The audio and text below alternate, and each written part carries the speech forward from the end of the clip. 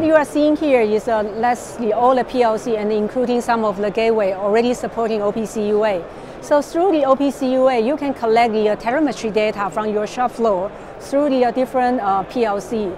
And you can connect it to the Azure IoT through the IoT hub.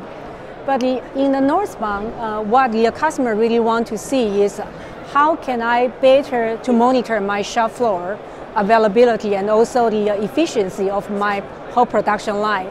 So as you can see, there's accelerator, we call that a connected factory accelerator. So what we're trying to show here is through the OPC UA and also the Azure IoT PaaS solutions, and you can monitor all the factory around the world. And you can even to drill down into the certain the production line, and if there is something go wrong, and you can deep dive into any problem or maybe any issue happening in your shop floor. That's allowed you to better control your shop floor and also to help you to react any issue happening in your manufacturing environment. So since Microsoft is fully supporting OPC UA, so what we just released is two OPC UA components.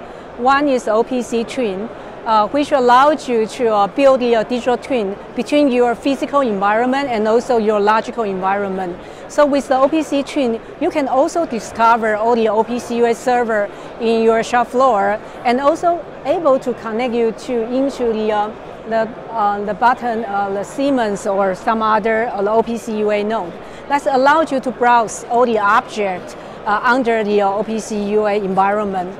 But in the same time, if you want to do the bi-direction control, go to control your equipment in the shop floor, you can also through the OPC UA to do the bi-direction. But more than that, what we care about is about the security.